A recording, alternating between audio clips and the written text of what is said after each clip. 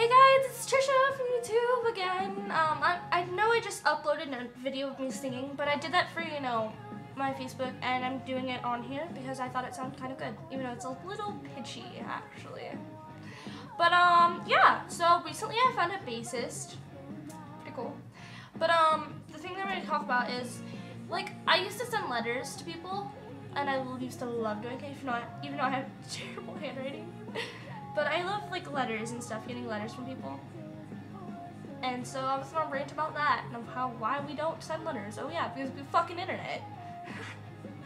And I was gonna rant about, what I was gonna rant about? I don't know. About replacing people. But yeah, let's start out with ranting about letters. Okay, so recently people have been like, I guess people still write love letters in like middle school or something. I didn't even know that. I've never gotten a love letter. Ever. But I would want one. You guys, okay, if you message me on here,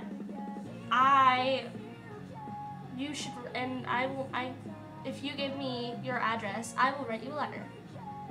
If you, want to or not.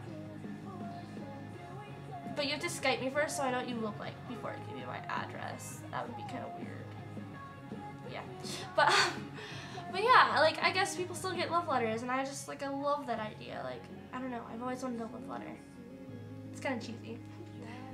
But, oh yeah, I want to talk about one more thing, but that'll wait till the end. And, like, I used to send letters to my dad and stuff before, the whole shit happened. Like, him not wanting to be my dad anymore. But, and like writing letters to my grandparents and stuff, that was like the funnest thing ever. I loved getting letters from them. But like I don't get letters anymore, and it's like, depressing. But yeah, I want to get letters. I don't even email people. I think it's stupid. But yeah, that's like, you guys should go out and write letters to people. Family. I don't know. I love writing letters. I love writing, so. But and then when you have a boyfriend or a girlfriend,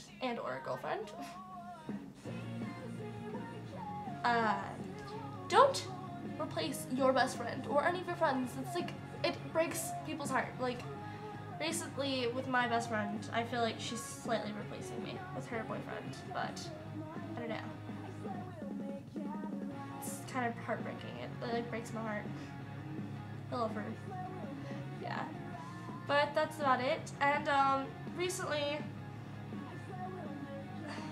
over winter break, I found out, not over winter break, maybe a little bit before, found out that my friend Chaz, he recently just passed away from drugs, I would say. I think heroin, I'm not sure, but he, I know him ever since I was little. He was not really my friend, but my brother's best friend. Like, they used to hang out 24/7 when we were little. Like, it was the best thing ever. I used to watch them play video games and distract them.